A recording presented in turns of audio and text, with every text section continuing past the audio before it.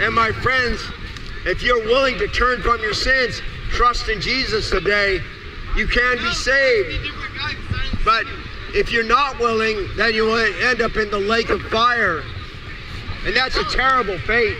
We don't want anybody to end up in the lake of fire, right? You wouldn't want to end up in the lake of fire in hell. I would not. Yeah, so good. That's good. Good sense. So, yeah, turn from your sins today, whatever they may be. Fornication, adultery, abortion, hating your brother, your lying, theft, blasphemy, adultery, fornication. All of those things are sins that will send you to hell. And we don't want people to go to hell. We want them to be saved into God's glorious kingdom forever. Wouldn't that be great?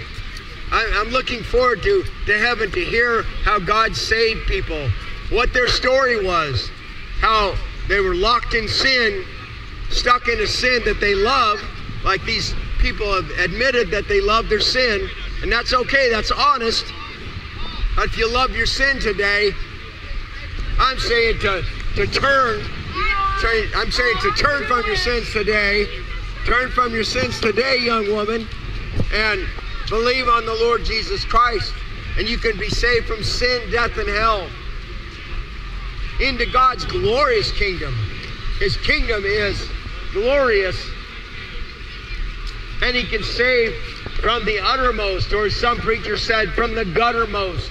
He saves us from the gutter of sin, where we lay in filth, in our iniquity, in our sin, until God reaches down with a gracious hand and comes to redeem us.